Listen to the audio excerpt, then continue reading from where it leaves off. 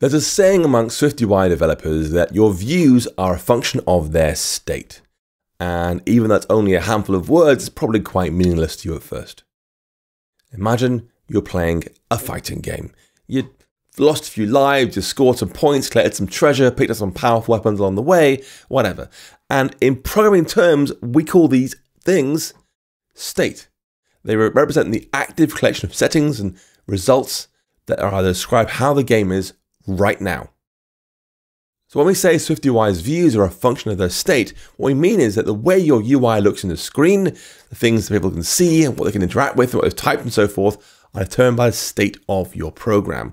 For example, they can't tap a continue button until they enter their name on the screen. Let's put this into practice with a button in our body here. And in SwiftUI, buttons are made with a title string along with some kind of action to run when they're pressed. So we'll say, first, we have a tap count property equal to 0. And our body property will make a new button saying tap count is string interpolation tap count. And an action when the button is pressed, do tap count plus equals 1. And that code looks reasonable enough. They ought to work here.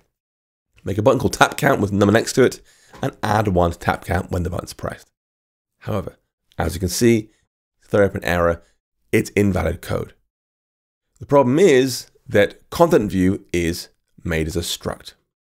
And I think back to how we learned about structs, you'll know that means it could be made as a constant. And if it is constant, it means you can't change properties like tap count freely. Swift can't be sure it's safe.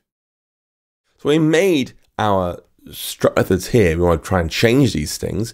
We know in the past we've said things like mutating func, do something, and do the work inside there, and that's allowed, but this is a body property. How do we make mutating var? Or mutating var even, like that? And the answer is, we can't. Only works on func, so it's not actually possible to do that here in the body property. And it might seem like we're stuck at an impasse. We can't modify a thing, we can't make it mutating, what are we going to do? Fortunately, Swift gives us a special solution called a property wrapper, a special attribute we can place on our properties to give them superpowers. In the case of storing simple program state, like the number of times a button was pressed, for example, we can use a simple wrapper called @state up here. We just say @state var tap count, and that works correctly. And that's small change enough to make our program work. You can press Command R and give it a try, or use the preview canvas. So here I press tap, tap, tap, tap. It'll work correctly. Let's say I'm true in the canvas over here. Tap count 0, tap, tap, tap, just smaller. And this @state thing allows us to work around the limitations of structs in Swift. We know we can't change the properties because they're going to be fixed, but @state allows us to modify SwiftUI properties by storing them in a place that can be modified.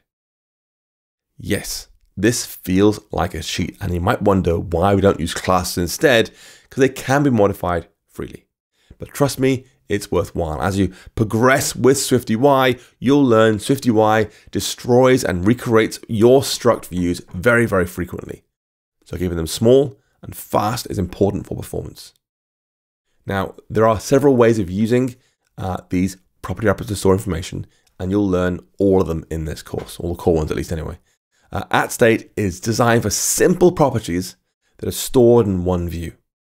As a result, Apple recommends we add a private access control to these @state properties here to signal they're used only here and they're made here.